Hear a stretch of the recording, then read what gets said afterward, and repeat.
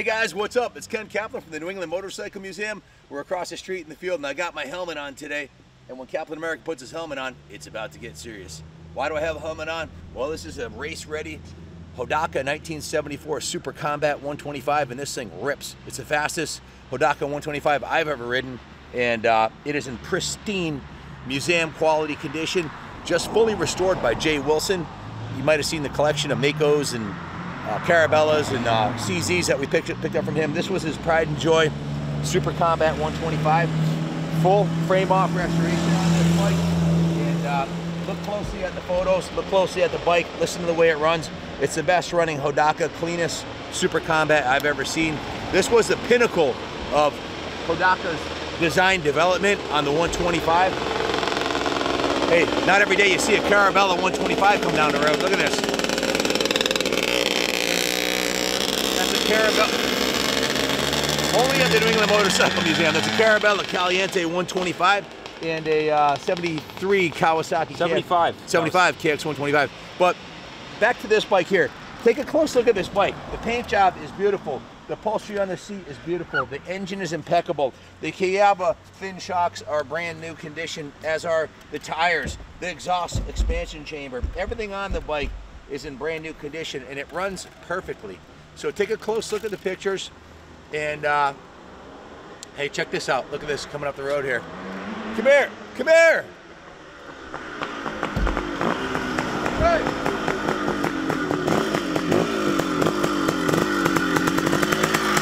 Look at this beauty. Nice.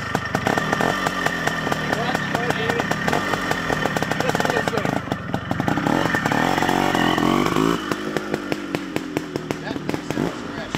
That's a 1973 CZ250, brand new motor in it. Listen how crisp it sounds.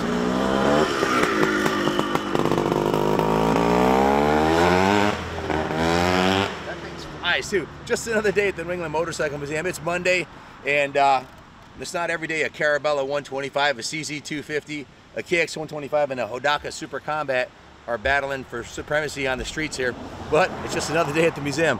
This baby's going up for sale. I hope it stays here at the museum. If you buy it, you're welcome to leave it here as long as you like, or you can come pick it up. Check out the levers.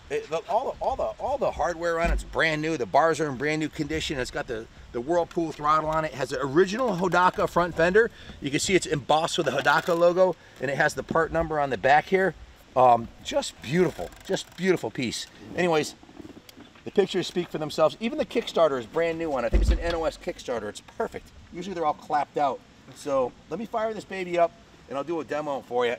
It's awesome. It's a fun bike to ride. First kick every time. Listen to this thing.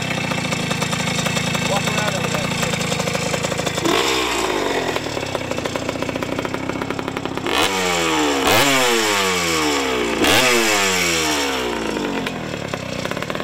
As good as it gets, folks. You're not going to find a better one anywhere.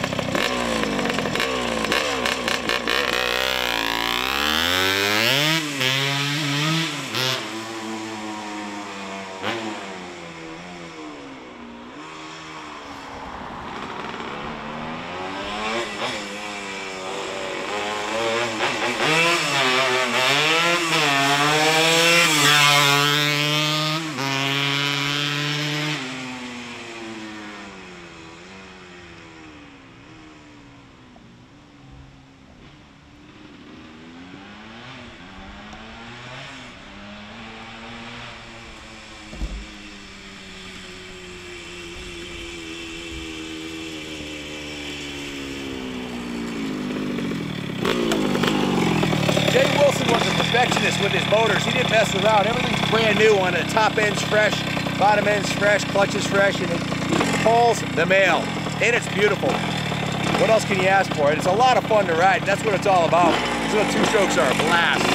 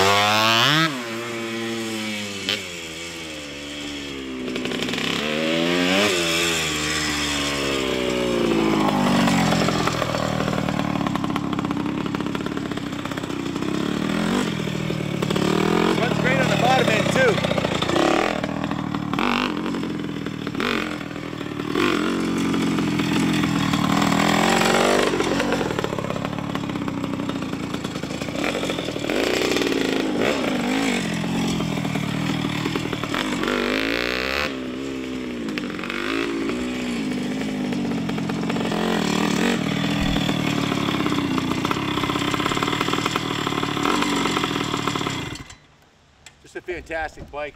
All the cables are brand new on it. Brand new throttle cable, brake cable, clutch cable, all new electronic switches like the kill switch is brand new.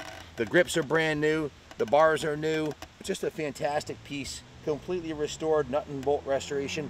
Now, you got to ask yourself, if you're going to buy one of these for $1,500 or $2,500, a decent runner, and do a restoration, you're planning on spending, if you're really good, about 50 hours labor on it. And if you're a novice beginner, more. Most shops are going to charge you between 40 and 50 hours labor to do a frame-up restoration. And by the time you're done doing the tires, the plastics, the paint job's going to cost you $400 to $500, reupholstering the seat.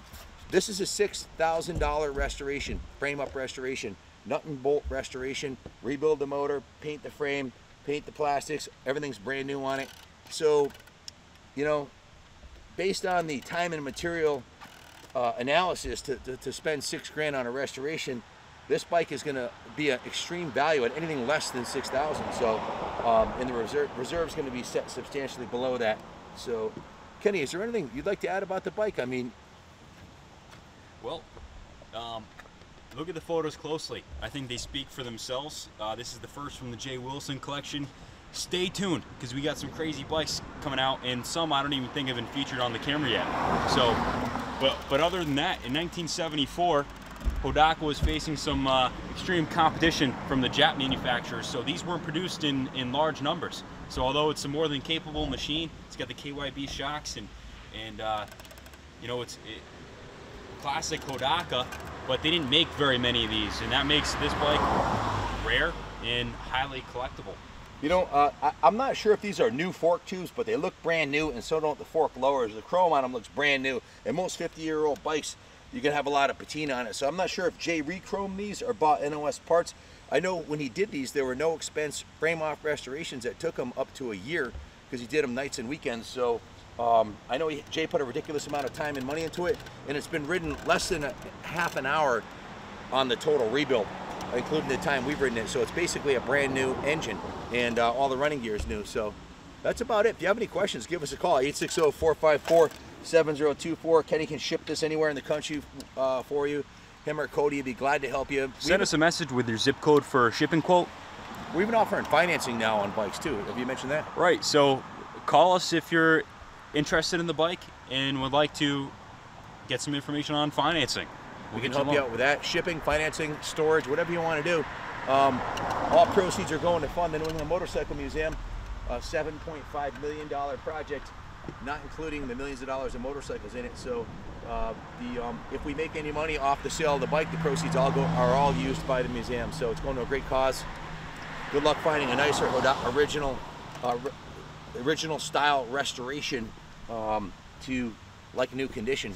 I haven't seen a nicer one out there anytime recently, that's for sure. Good luck bidding on this beauty, and as always, God bless America.